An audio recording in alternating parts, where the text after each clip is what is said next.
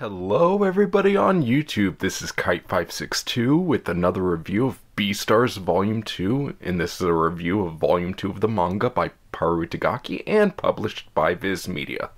Now, as the story continues from Volume 1, Legoshi feels ashamed about what he almost did to Haru, which he almost ate her within Volume 1.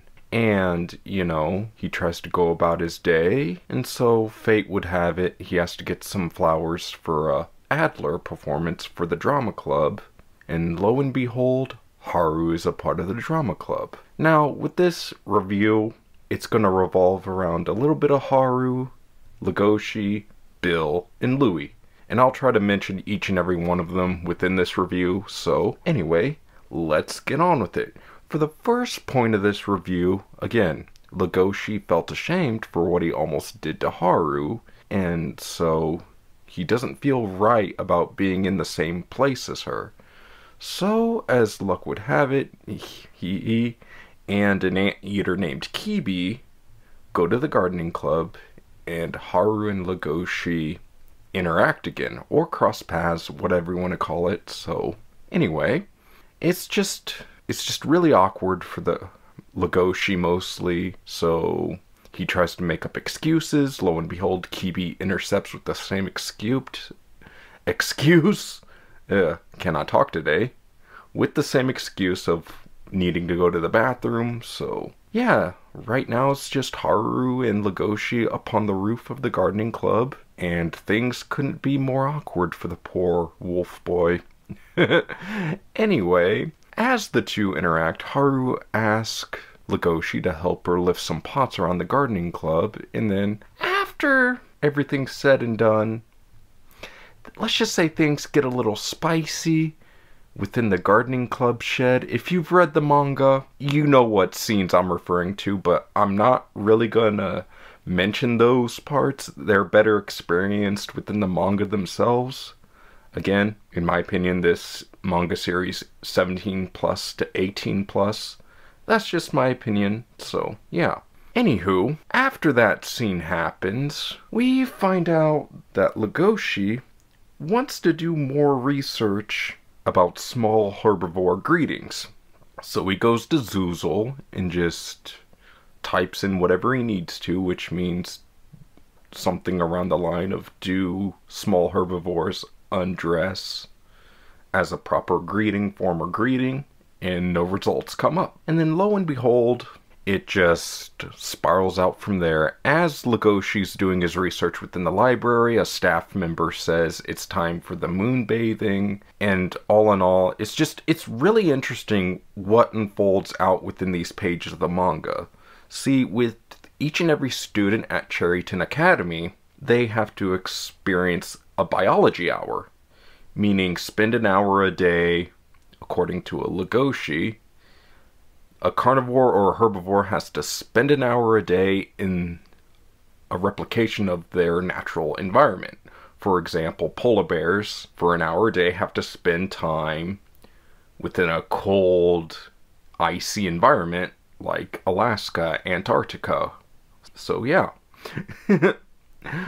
Anywho, the next point I want to get along is that the rumors about Haru sleeping around with other male students. Now, I won't go into detail about this, but yeah, rumors start spreading about Haru that she does sleep around, and it turns out she does. But again, I'm not going to go into detail about this in this review because I just feel like that would spoil it for new readers. That's just my opinion, so there's that. Anywho, the next point I want to make is that Legoshi, after that traumatizing one-on-one experience with Haru, he wants to see her again, so he ends up just standing back, relaxing at the window, just really contemplating of wanting to see her again. And he doesn't know if it's just actual love or just his instincts telling him, hey, it's okay to eat this small herbivore. Go on, it's your nature. What's the harm in that? Anywho, so anyway, as this volume continues, Legoshi tells Kai, the little mongoose, that how the drama club members are selected is through their traumatic backgrounds. For example, Kai was abandoned at birth and raised by a pack of hyenas. So, again, that's according to the manga. Anyway, as it goes on, we don't know what Legoshi's purpose in the drama club is or how he was selected. So, and Kai is surprised that Legoshi doesn't want a chance in the spotlight. And so Legoshi just really doesn't want the attention, doesn't want the presence. So Cherryton's acting pool is selected by people who have traumatic past. Interesting, if I say so myself. Anyway, Legoshi goes to check in on Louis to see how he wants the light fixed on him during the performance of the Adler play at Cherryton. Now, as this interaction between Louis and Legoshi plays out, Louis seems to just slowly and methodically examine Legoshi up and down, and he's just wondering, why doesn't he give in to his strength? Why doesn't he just use it?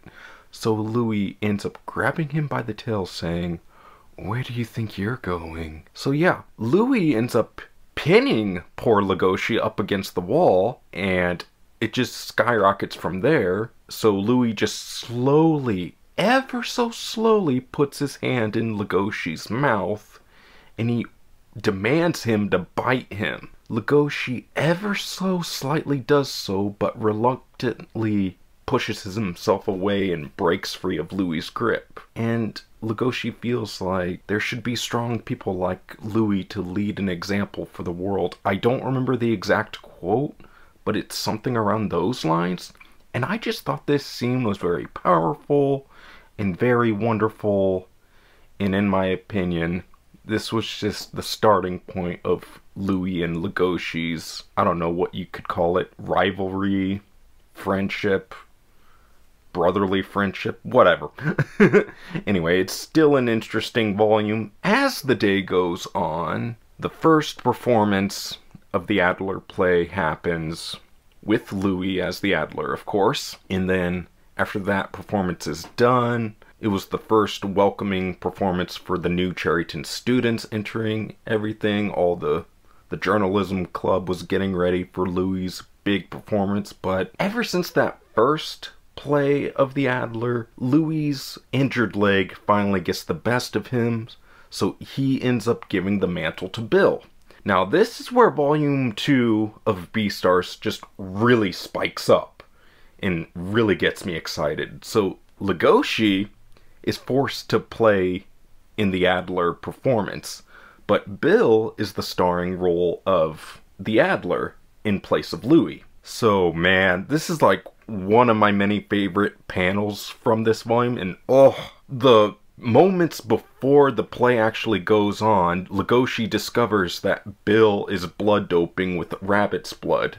Now Bill states to Legoshi as he's being violently pinned to the wall that it's not from a student's blood or anything, just something he got from some punk or whatever.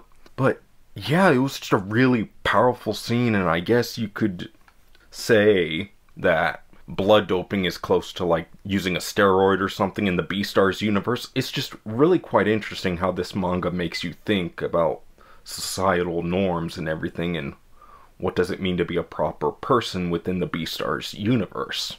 Anyway, when that interaction happens between Bill and Legoshi, it just goes from 0 to 60 like boom!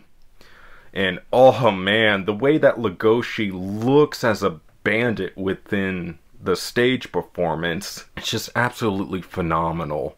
So when it's Legoshi's time to get on stage, before that he says to Bill, "I will not forgive you." So, and he ultimately ends up throwing hands, literally just punches Bill halfway across the stage and just ends up gripping himself on top of Bill and just starts punching him again and again and again and again, and until the vial of rabbit's blood hits the feet of none other than Louis. So then Louis, during this play, while all the other herbivores and carnivores look helplessly as Bill is ferociously and I don't want to say rightfully beaten, because he just ends up... I end up feeling bad for the guy. I honestly do. It's really hard how this volume goes from 0 to 60, but I have nothing but praise for it. Nothing but praise. And it's just really wonderful how this scene plays out, and then near the end, like during the whole fight, Bill grabs in Legoshi close, and then you see this massive panel of Bill slowly clawing into Legoshi's back, and you just see the little drips of blood just drip onto the stage. And then of course Louie pops in to save the day as the Adler, since he was the one who picked up the vial of rabbit's blood, so spoiler alert. Anyway, it's just, all in all, this volume is just, it's great. It's just absolutely phenomenal. And my overall thoughts of this volume is just, on a scale of 1 to 10, I have to say I give it a 7.5, a 7.7 out of 10, between there. It's still an interesting chapter, but it could still really use some work here and there. This is just my opinion. Other than that, it's still a great series. So this is Kite562 signing out, and I hope you enjoyed this little review, and I'll be sure to do volume 3 down the road when I can. I'm just going to try to upload whenever I can, but I will try to remain a quality uploader to this channel. So yeah, like the video, comment, and what do you like about volume 2 if you've read Beastars? I'd like to start a discussion down below in the comments. I love interacting with people. Alright, this is Kite562, and I cannot talk today, and I hope you have a wonderful day, everybody. Later.